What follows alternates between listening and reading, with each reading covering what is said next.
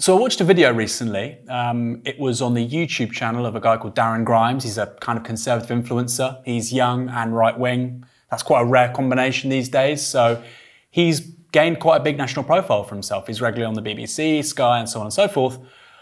On this YouTube channel, one of his first guests is a guy called David Starkey. David Starkey is probably the most successful kind of pop historian in Britain in recent decades. He's been around for a really long time.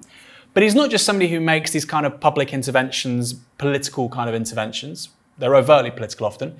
He's also somebody who is viewed by many people as a legitimate historian. You know, he's got an honorary fellowship at Fitzwilliam College in Cambridge. He's got a CBE. Not that counts for much these days often, but he's got the credentials. He's very much part of an intellectual establishment, as well as somebody who appears on the television. And yet, I'm going to show you just 1 minute from that hour-long interview. And just in that 1 minute is contained, I think, some of the most ridiculous, crazy, unhinged comments I've seen from a public figure in Britain in a really long time. Watch this. Slavery was not genocide. Otherwise, there wouldn't be so many damn blacks in Africa or in Britain, would there? You know, an awful lot of them survived. Slavery wasn't genocide because people survived. There are so many damn blacks in Britain and America and, of course, the continent of Africa, hundreds of millions of people. How could it have been a genocide if people survived?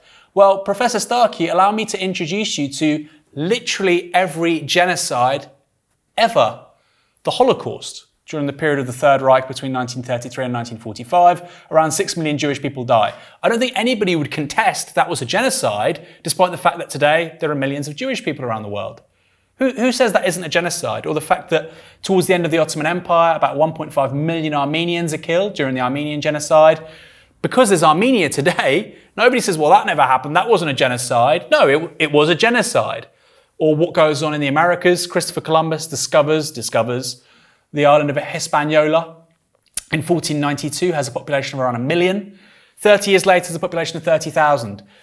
Is that not genocide because 30,000 people survived?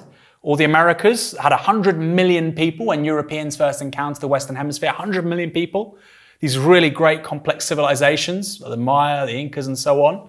And it goes. And because today you have a couple of million people of indigenous descent in the country, you would not call that a genocide? So this is the first point. This is crazy because according to this highly esteemed historian who, like I said, is regularly on the television, there's never ever been a genocide because any genocide with any survivors isn't a genocide. Crazy. What again, there's no point in arguing against globalization or Western civilization. They are all products of it. What is he talking about? Globalization, Western civilization. It's one of those things where people on the right try and basically mystify and obscure categories, and they say two things which are completely different and they try and make them the same thing. So people go, liberalism and free markets and the Enlightenment. Wait, hold on. These are all the Renaissance. These are all completely different things. Globalization is a process of the world getting smaller, a contraction of time and space. We could talk about it emerging with real-time communication. We could talk about it coming out of the 19th century with rail and steam engines and the telegram. Obviously, the internet makes that time-space compression even more intense. Or we could go further back, right? We could talk about the Roman Empire. Or we can talk about the discovery of the Americas by Europeans, the beginnings of European colonialism. Why would you want to start globalization with Western civilization, right? Think about it. Our numbers are Arabic numerals. We used to use like X's and V's and ones until about 500-600 years ago. Our gods are from the Middle East. Most basic mathematical concepts come out of India. Zero, infinity. So what are they Western, right? I mean, they've globalized, right? They've done pretty well. They've traversed cultural norms and borders and boundaries, right? So why is Western civilization and globalization synonymous? Hint, in terms of what I'm trying to say here, they aren't the same thing. We are all products of it. The honest teaching of the British Empire is to say, quite simply, it is the first key stage of world globalization. It's probably the most important moment in human history. What the hell? What is this guy on about? The beginning of globalization is with the British Empire. I mean, you can make the argument. I mean, I wouldn't make the argument. You can make the argument. And he says it's the single most important moment in human history. More important than agriculture 12,000 years ago. Before 12,000 years ago, there were about 5 million human beings, about the population of present-day Ireland, on the whole planet. And after agriculture, you get to 1 billion by 1800, you get to about 7.5 billion today. I mean, I think agriculture and the domestication of animals and crops is probably a bigger historical moment than the British Empire. I could be wrong. It gives us little things like cities and literacy and you know, really complex configurations of society. I mean, I could be wrong, but you know, I'm pretty sure it's a bigger deal than the British Empire. And it is still with us. Its consequences are still on, and generally speaking, in most ways, actually fruitful. There are downsides, again, as the Brexit vote demonstrated. So he's saying, first of all, there's a couple of things here. He's saying that the British Empire was generally good, and he goes to some downsides. Okay, he's going to try and give a historical account here of, there's a ledger, you know, some things were good, some things were bad. Okay, well, what was bad? The Brexit vote. What? We can talk about some of the bad things that come out of the British Empire.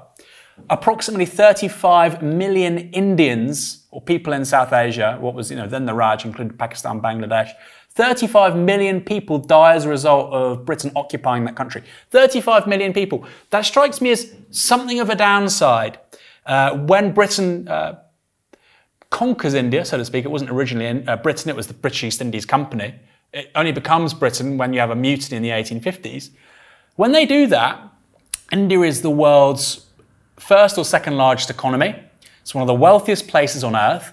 When Britain leaves India in 1947, it is one of the poorest, illiterate countries on the planet. GDP per head in India doesn't move from 1735 until 1945, right? People in this country say, oh, GDP per capita, per head, per person, oh, it's barely moved for 10 years. Yeah, try 200 years. Try 200 years. And even then, in the latter half of the 19th century, going into the 20th century, life expectancy dramatically fell. It dramatically fell. So how is this a good thing for Indians? And this was a country which was persistently marked by famine under British rule. This wonderful, laudable, you know, generally kind and beneficent British rule, well, there were famines all the time. India hasn't had a single famine since 1947, not a single one.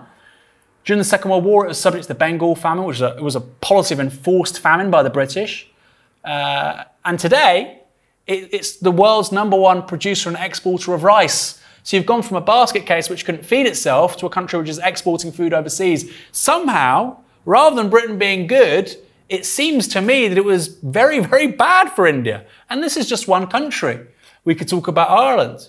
Ireland today has a smaller population than it did at the beginning of the 19th century. What other country does that apply to?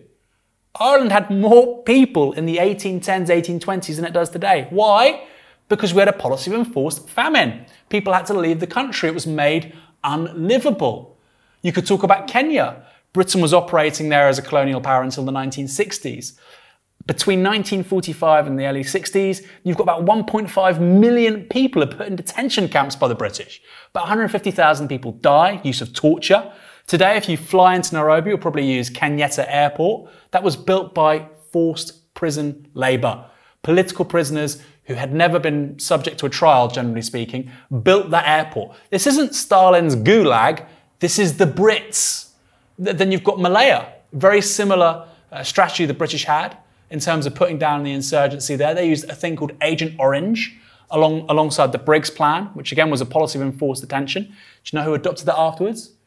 It was the Americans in Vietnam. It was the Brits, however, which pioneered it. So you're looking at East Asia, you're looking at South Asia, you look at Ireland, you look at Africa.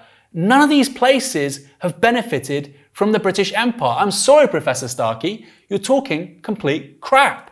So that's how you go about tackling it. And as for the idea, as I said, that slavery is this kind of terrible disease that dare not speak its name. It only dare not speak its name, Darren, because we settled it nearly 200 years ago. We don't normally go on about the fact that Roman Catholics once upon a time didn't have the vote and weren't allowed to have their own churches because we had Catholic emancipation. We settled slavery 200, well, by the way, it wasn't 200 years ago, almost 200 years ago.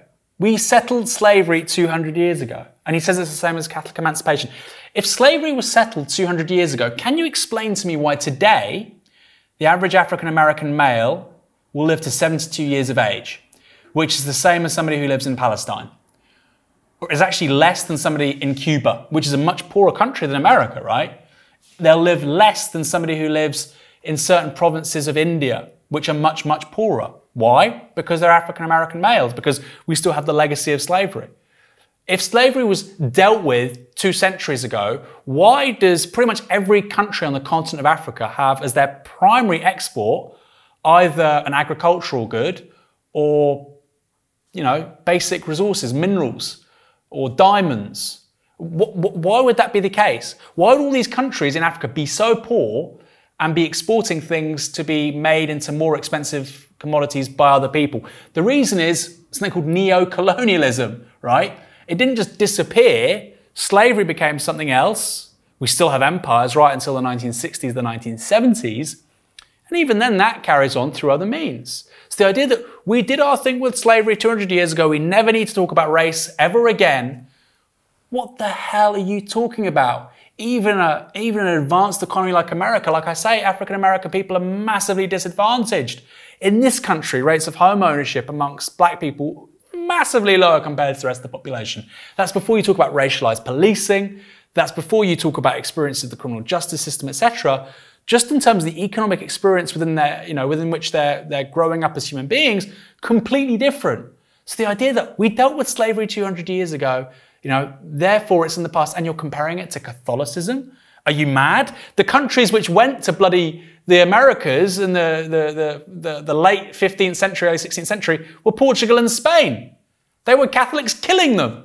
So the idea that, these great colonial powers, Spain and Portugal, somehow, they were the subaltern. We're gonna say, well, we got rid of Catholic kind of laws that prejudiced against Catholic people 200 years ago.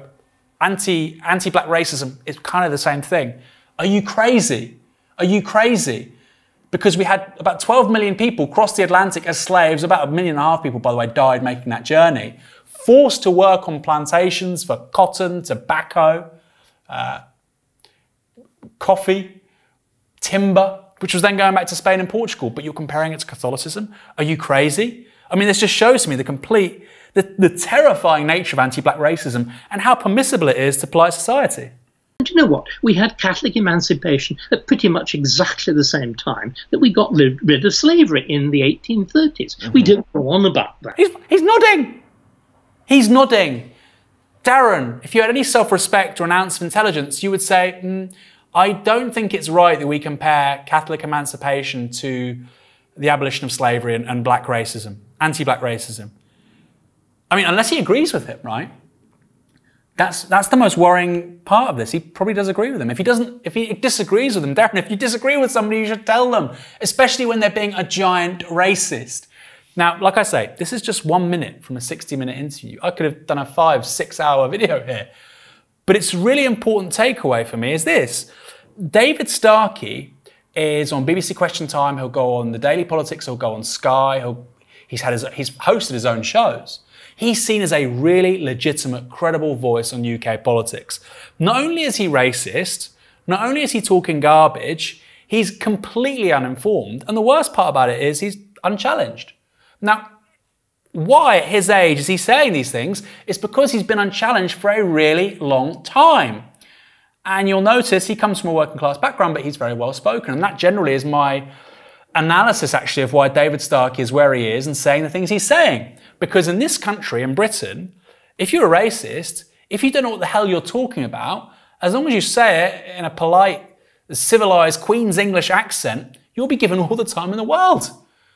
And I think it's time we say to people like the BBC, to Sky, to whatever media outlets, look, you can have a range of views, that's great.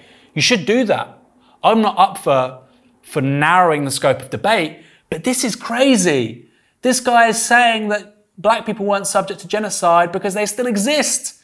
This is nuts. How is it possible that somebody goes this far overboard? It's because nobody at any time in the last several decades of his career has said, David, enough, you're talking complete batshit nonsense. Maybe it's time he started doing that.